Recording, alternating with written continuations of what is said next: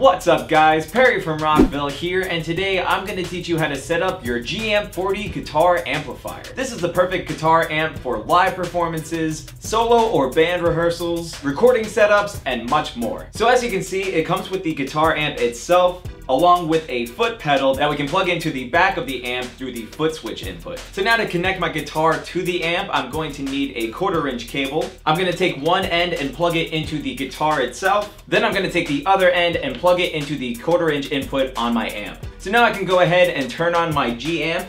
Then I'm going to want to raise this volume knob here near the input. Then I'm going to go ahead and raise my master volume knob. So now I can go ahead and raise the volume on my guitar.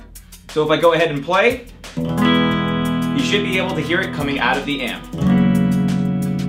So now we can really dial in the sound of the amp using the bass, mid, and treble knobs. The bass knob will affect the low-end frequencies from the amp. The mid knob covers all the mid-range frequencies or the body of the sound. And finally, the treble knob will affect all of the high-end frequencies. Now these EQs will affect both the clean channel and the overdrive channel. Now to activate overdrive, we can use the channel select on the amp, or we could use the included foot switch. Before you do that though, you'll just want to be sure to raise this gain knob here, and then the volume knob right next to that to hear the overdrive come through the amp. So let's hear how the overdrive sounds.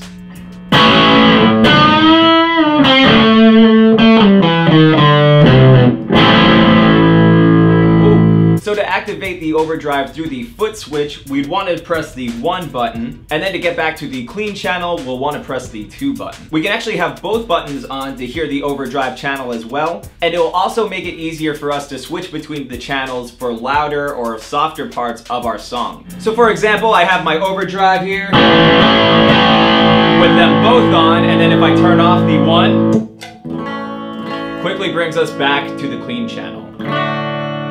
Another important thing to note is that when we have the foot switch plugged in, the channel select button won't work since we're using the foot switch to switch between channels. Now the G-AMP 40 also comes with a lot of really cool effects. Starting with the spring reverb here, this is going to add a lot of ambience to your sound.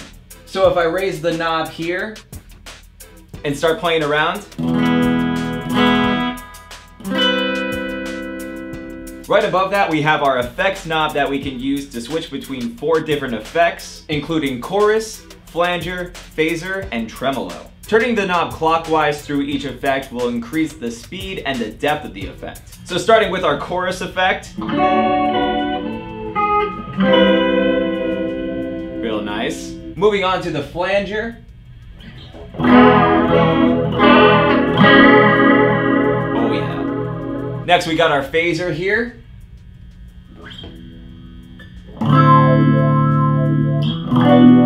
Real trippy. And next we have our tremolo.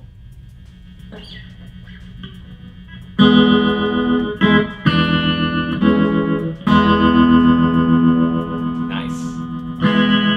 We also have a separate delay and reverb knob here. So as we turn this knob clockwise through its first half, it will increase the time in between the repeated or delayed note. So for example, if I have it set just a little bit up, I play a note, you get the quicker delay. And as I move it up, the time in between the notes will be much longer, so. Now the other half acts as a digital reverb that gives our sound even more ambience. So then we start to affect the tail and the size of the reverb as we turn this knob. Here's a demo of that reverb.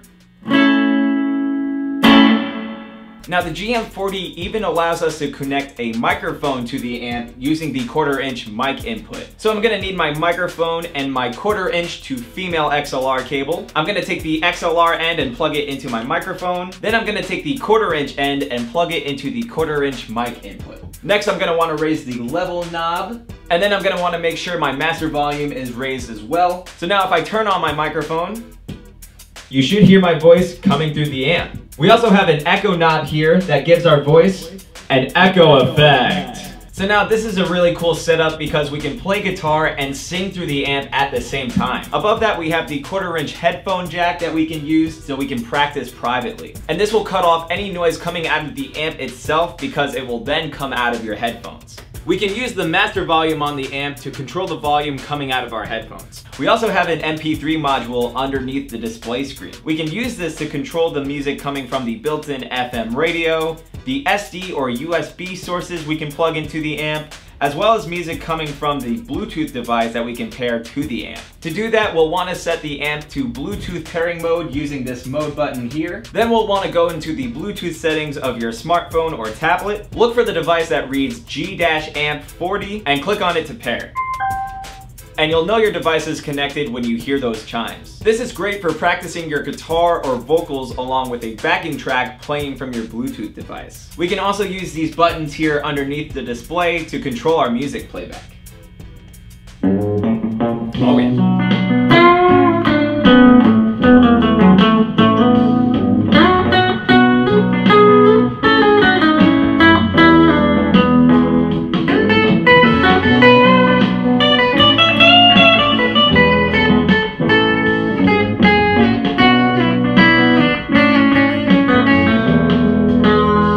So I hope this showed you guys how easy it is to set up your G-AMP 40 guitar amplifier. But of course, if you have any questions, comments, or concerns, feel free to reach out to our customer support team through phone or email. As always guys, I'm Perry from Rockville, and I'll see you next time.